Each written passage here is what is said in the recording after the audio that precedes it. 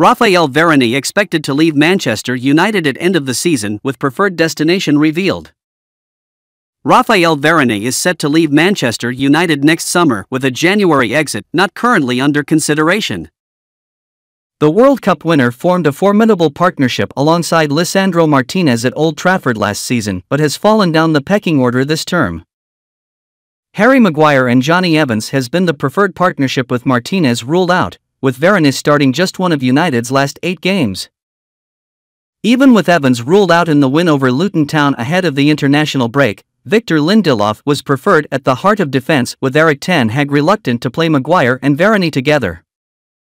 The former France international has been linked with a January move away with Bayern Munich considering a bid. But according to The Sun, Erik ten Hag will not sanction a mid-season exit. His long-term future is less certain, however, with the report claiming Varane is interested in a move to Italy or Saudi Arabia at the end of the season. Ten Hag has insisted there has been no falling out between him and the player, with tactical reasons and Maguire's return to form causing him to lose his regular place in the side.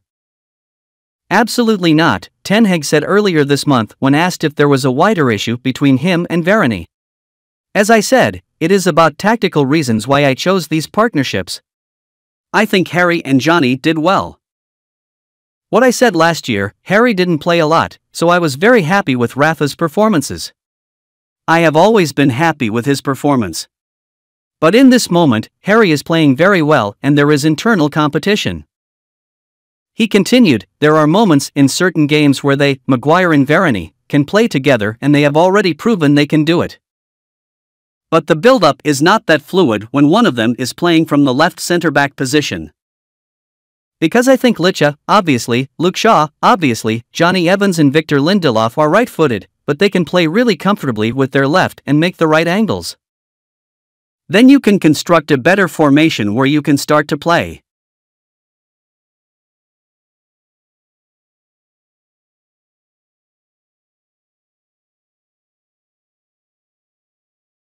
Juventus make contact with Manchester United over Jadon Sancho transfer.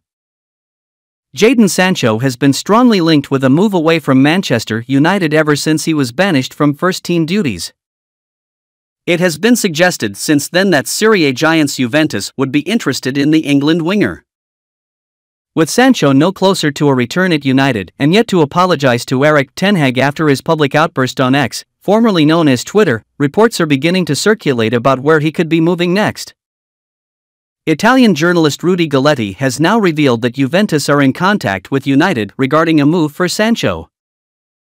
Sancho needs to leave United to resurrect his career and get back to playing regular football. A move to Juventus would be an interesting move for him and one he'd be lucky to secure because I'm amazed that any of Europe's biggest clubs are willing to take a chance on him. However, Juventus' interest stems around a loan proposal and United need to try get him off the books completely.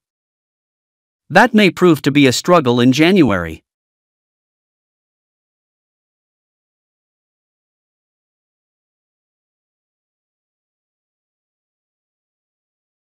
Sir Jim Ratcliffe frustrated by delays for Manchester United deal. Sir Jim Ratcliffe's proposed deal to buy a 25% stake at Manchester United was scheduled to be announced during the international break, but a setback could mean the Ineos founder will have to wait until next week. This could make for fears over planning for the January transfer window if this setback is met by further setbacks, as Ratcliffe awaits approval from the Premier League for his bid to become a minority shareholder at his boyhood club. The Telegraph claims frustrations have grown at the delay, with fears that the club's January transfer plans could be binned because it's not like fans are expecting the Glazer family to invest anytime soon.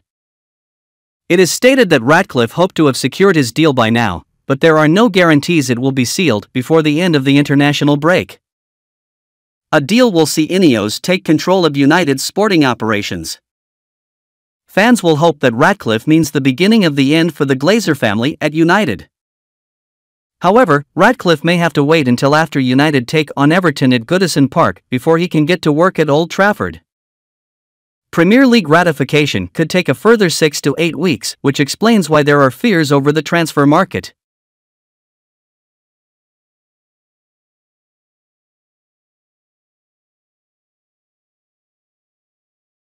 Everton fans planned protest ahead of Manchester United fixture.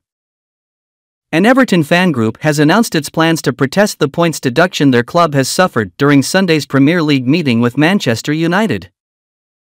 Everton became just the third club in Premier League history to be docked points last Friday after being found guilty of breaching profitability and sustainability rules.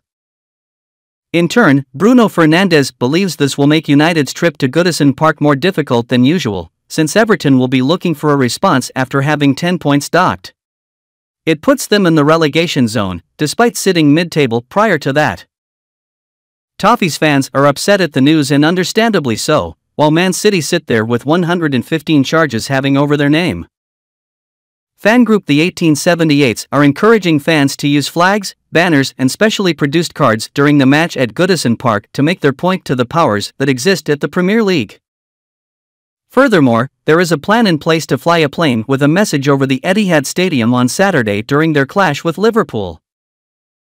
The 1878s have raised over £40,000 at the time of publication to fund their protests against the verdict of an independent commission.